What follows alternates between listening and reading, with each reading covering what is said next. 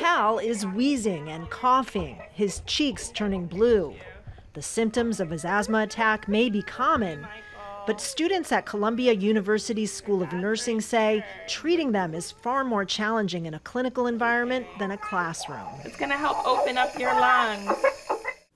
Well, the textbook, I think, doesn't talk back to you.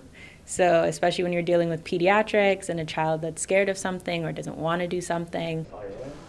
Hal is a state-of-the-art medical training mannequin who, under the control of a nearby instructor, talks and conveys emotions in addition to symptoms.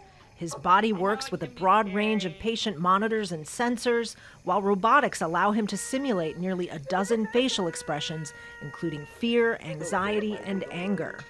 I think that what Sim offers us is like the opportunity to really explore like the empathy component of healthcare and treating patients and people and their family as like not just like someone who has an asthma exacerbation.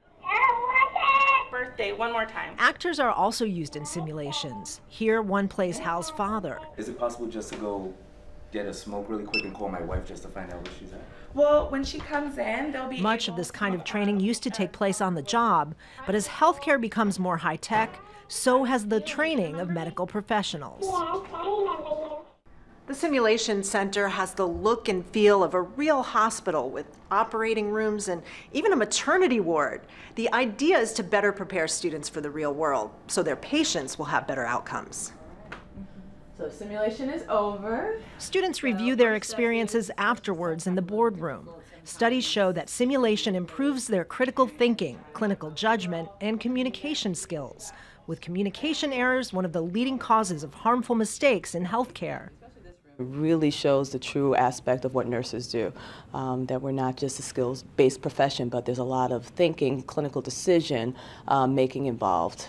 Which is why more training like this may be just what the doctor ordered. Kristen, Saloomey, Al Jazeera, New York.